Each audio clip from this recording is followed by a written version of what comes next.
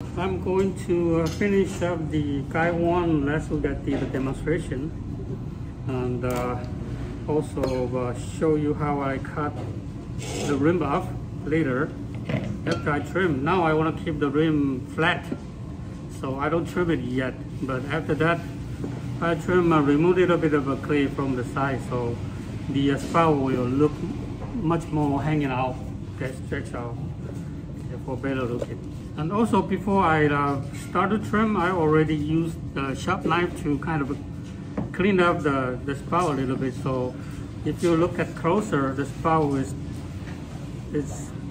there's a little hang in there, so when you pull it out, the water hopefully is not going to drip from the side.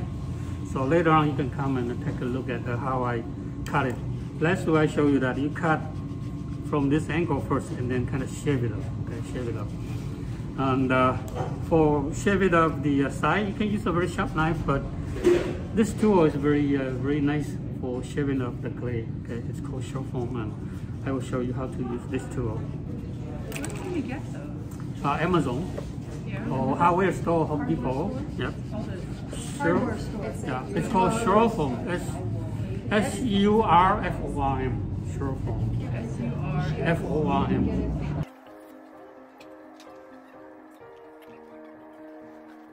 Again, the clay is still soft. You can see it's not like flake coming off. It's like a tape, so that you can tell the clay is soft a little bit.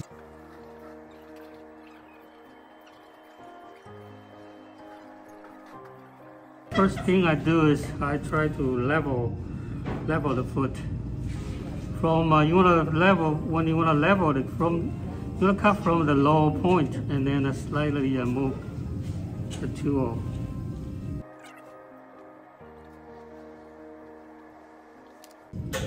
And for detail, you want to use the tool has more corner, more of the 90 degrees. It will be easier to get in the corner better.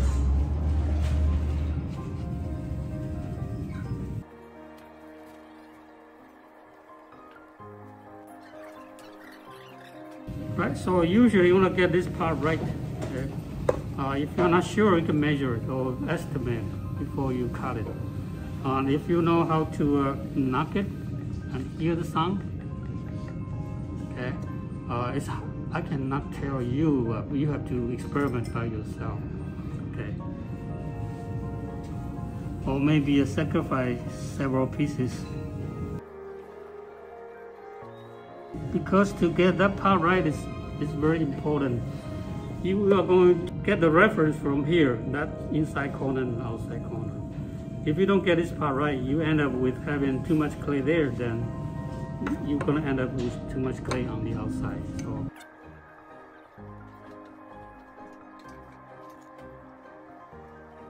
the very final trimming, you can speed up the wheel so that your surface will be smoother.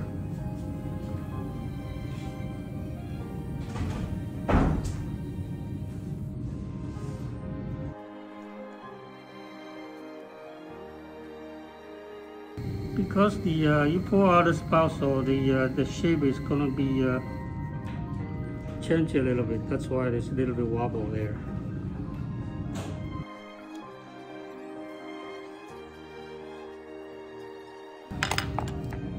And then you could use the shiny rock to compress the foot. Usually you don't want to have the corner too sharp, because the corner too sharp, you bump it on the table, some hard surface, it will chip up. So usually you want to use some kind of a hard material to compress it and round the corner a bit.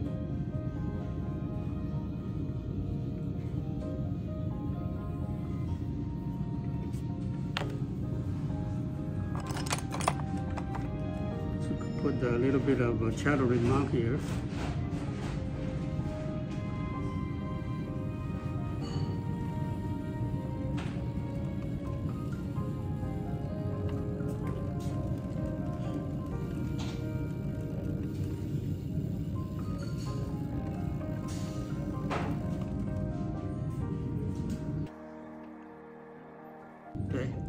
it's how you hold the tool, okay? The way you want the tool to kick back your tool. So it doesn't matter how flexible your tool is. It's the matter of how you hold the angle. The angle is more important. Okay? So even you see that this is not very flexible, but you can still manage to get your chatter to mount.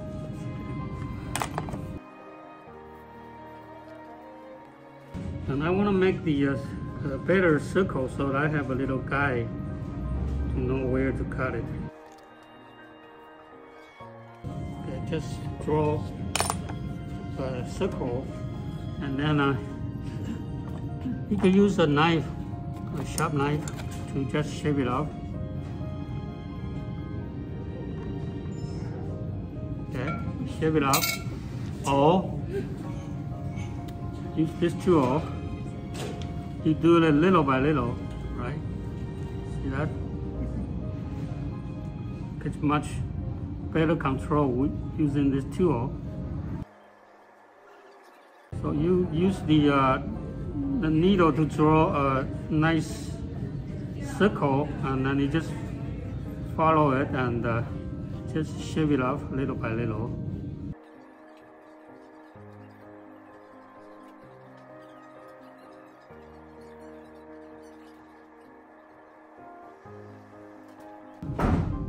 That's what I prefer using without a handle. That is easier for me to turn my fingers. Right, so you see that? This part here, the shape looks like more hanging out. It's much nicer, right? Much nicer. So that's the design. And then you come back and use a sponge over. If you have porcelain, yeah, you have porcelain, sponge it is fine. But if you have stoneware, when you try to use a sponge, you tend to draw out the grog, so your surface will be rough. So if you have a stoneware with a very groggy clay, don't use a sponge, use a chamois, or use a paper towel. This paper towel, you wet it, and then you just go and rub around it. Okay, paper towel will be easier on the stoneware. Even with the B-mix? Even the B-mix, yeah. B-mix, it depends on if you have a B-mix with grub or without grub. Without grub? Yeah, without grub might be okay with the sponge, but you try it and see. If you find out there's a very rough surface, just change into using the paper towel or chamois. Okay, so that's the Gaiwan body,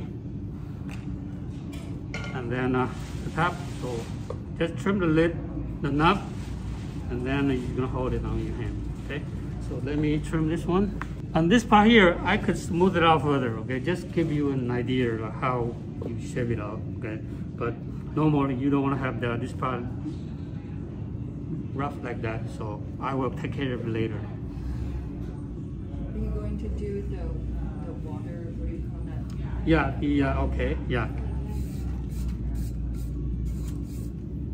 For the water coming out, okay, little, and here, there are several ways to do it. People do drill holes here on the lid, so the water is coming out from the lid when it pulls, okay? Or if you want to have like a channel for the water to come out, so you have to cut the groups, maybe 5 or 6 of them, okay? Usually you want to do it when it's a little bit drier. This is a little bit wet, so the sgraffito tool isn't very easy to cut because it's got stick on here. But you just get an idea. When it's a little bit drier, the sgraffito tool is very easy to cut through it and then cut a channel there. But now the clay is sticking in here, so it's very hard to do that. I will wait further drier to do that. And I have my do I have it here? So you can see my, it's not out yet. Oh, I didn't, probably did find it. Oh, it's still in the fire. So just wait till it's drier, and then you just cut. You can see that there's a little groove there. So yeah, you just use that knife too. Yeah, use a knife. Or if you have a very sharp knife, you just go and just cut out and then take out there. But you don't want to do it when it's wet.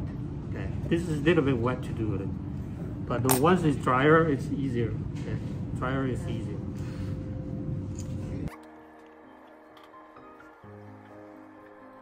For trimming the knob, I told you that to leave this part a little bit more clay, thicker clay there, so you have room to design your knob.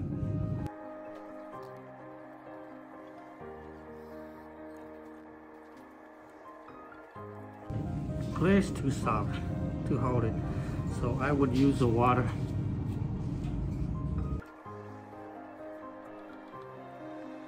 But then you have to learn how to tap center it, okay?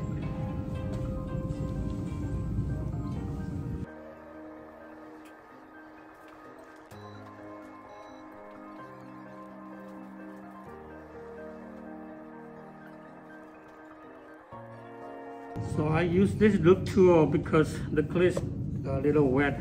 That's why I use the loop tool to get the most clay out of it.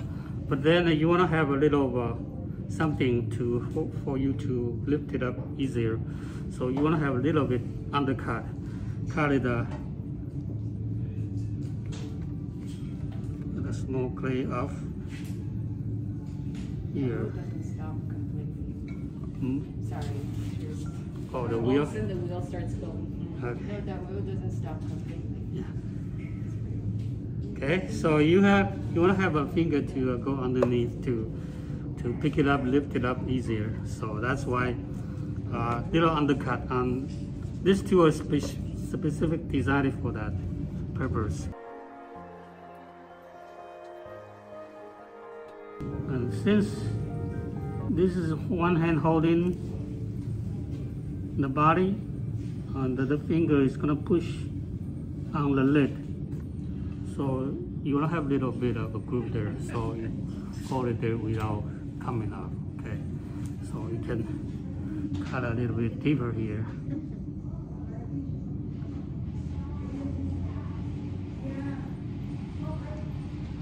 Right, it's for the design.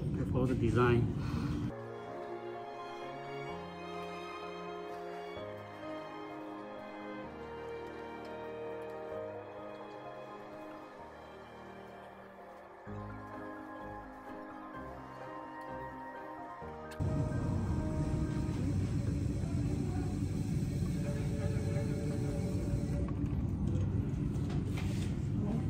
That's magic. So I try to trigger the vibration using the tip here. Okay, the tip is catching here, so that the clay start to trigger my clay, and then I just hold it and let it bounce all the way down. Yeah.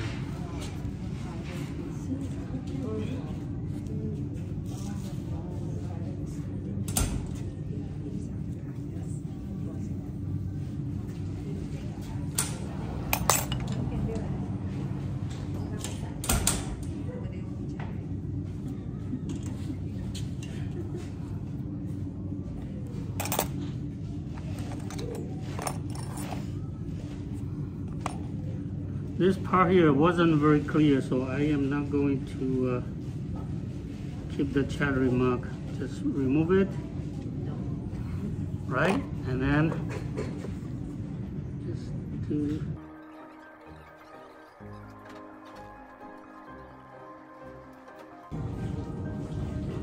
Okay, so if you got a tool, you can do all different kind of design on the surface.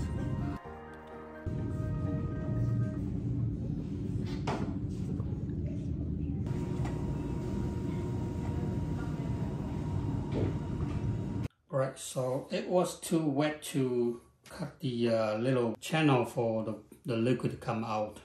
So now I've been waiting for a day and it's a little bit drier, so I am going to cut out that to finish up. So I'm using the Scrufito very fine tipped tool to do all the carving. Just cut out a channel for the water to come.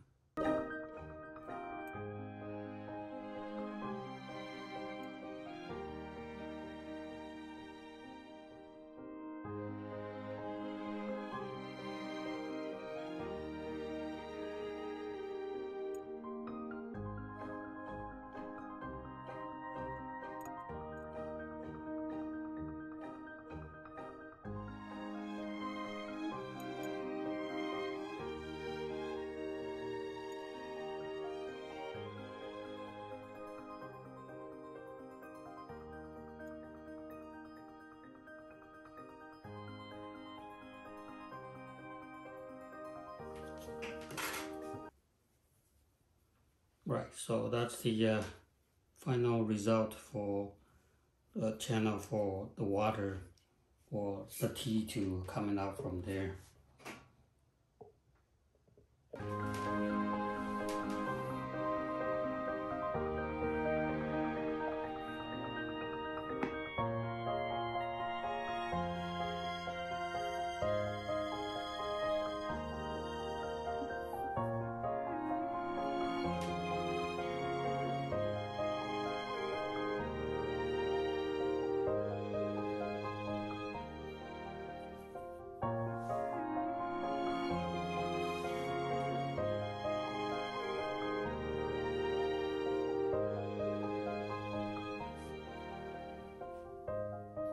Okay, thanks for watching.